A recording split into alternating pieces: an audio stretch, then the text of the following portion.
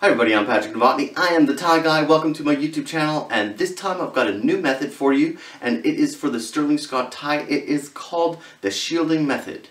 This is what it looks like when you do the shielding method. I learned that from the designer himself, from Sterling Scott, and let me show you how that is done. So, you tie your Sterling Scott, whichever knot you're going to use, whichever variation. I'm using a very simple knot, just for this demonstration. So there's quite a bit of material here. There's two sides to every Sterling Scott. So what will happen is, I'm going to take this end, I'm just going to fold it up and under, like so.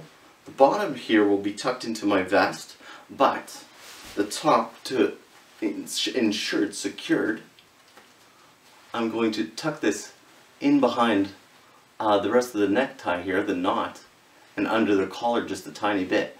But be careful, you don't want it to be showing up here. Well, unless that's the kind of look you're looking for, that's fine.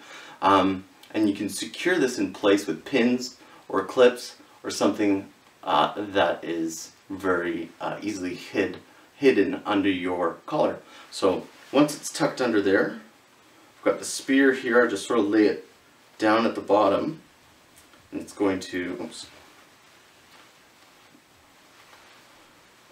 it's going to just go hiding in my vest anyways, like so.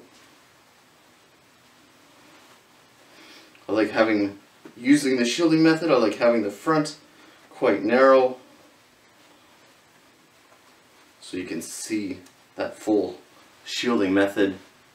Yeah, I can pull my collar back down, and that's how you do the shielding method. Of course, I've got a promo code for everything at sterling-scott.com. It's TieGuy33, all capital letters, and that'll save you 33% off anything on the website. If you like that shielding method, if you tried it out, please tag me on Instagram or Facebook, post on my Facebook page, that'd be really cool. Love to see how you guys have come up with variations for the shielding method. Anyhow, I hope you guys enjoyed that. Until next time, thank you so much, and if you like that, or if this is your first time being here, please subscribe, and we'll see you next time. Thank you.